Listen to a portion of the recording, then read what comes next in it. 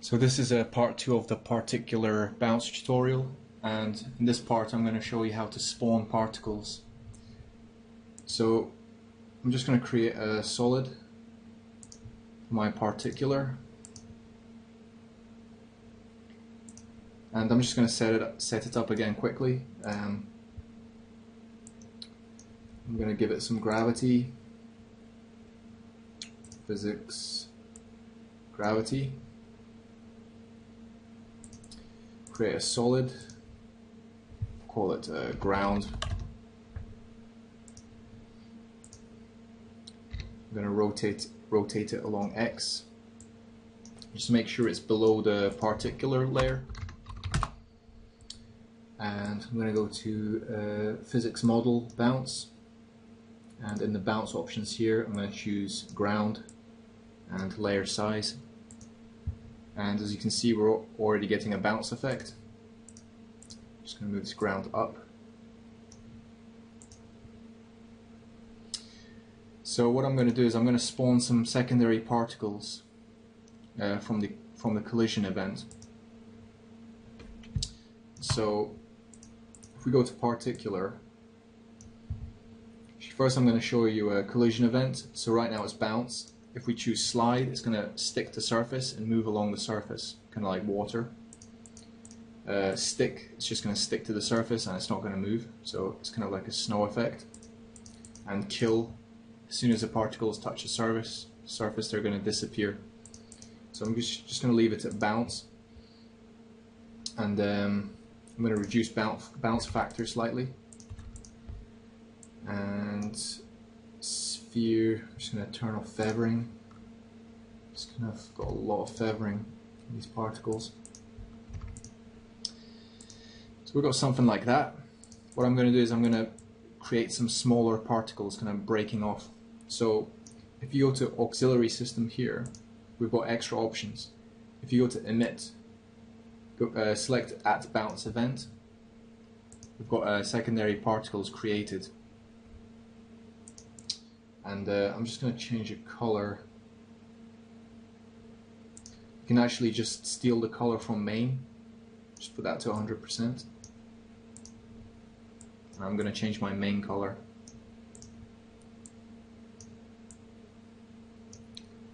And actually might change color over life. I'll just use one of these presets here. So what we can do is control from main particles. I'm actually going to make these particles a bit smaller so you can kind of see them in between the big particles. Right now they're just kind of appearing and disappearing. You can actually, if you go to control from main particles, you can inherit the velocity, and that helps us create like a spray effect. So just increase that. And right now they're just kind of spraying up. I'm going to increase the life of these secondary particles. So right now they're kind of spraying right up, but they're not landing back down. So what I need to do is on the auxiliary system, just increase the gravity slightly, so just make sure they fall back down again.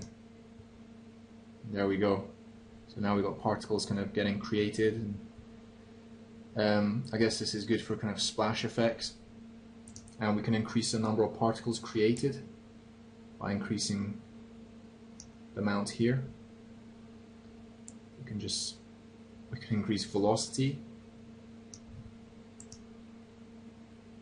That's pretty interesting.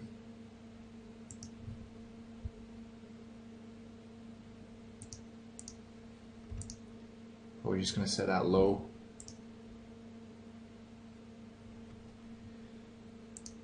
You can also change the type, like you can make these new particles stars if you wanted, although that's going to create extra processing time. And might reduce my opacity over life. We can add some more physics, like air resistance, wind, turbulence.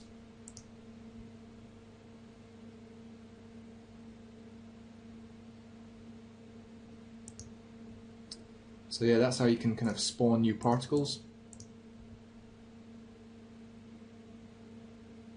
And obviously I can turn on motion blur.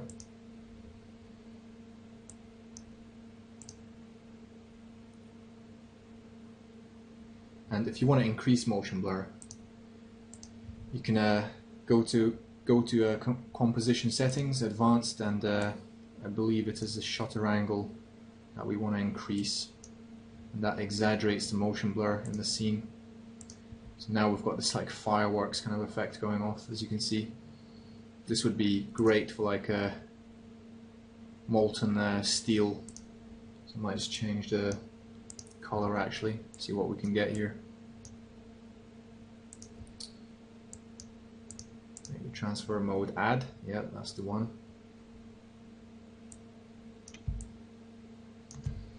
And these particles are still a bit big, the auxiliary particles. Can get quite complicated, like with all these panels open. It's maybe a bit better.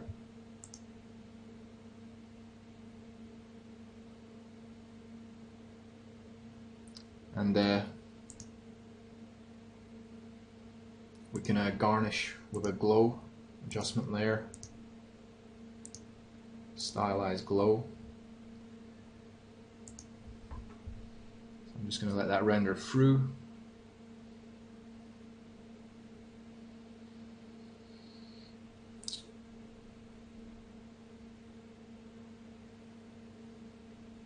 So yeah, I mean, by all means have a play around with that. That's a very basic introduction to spawning secondary particles.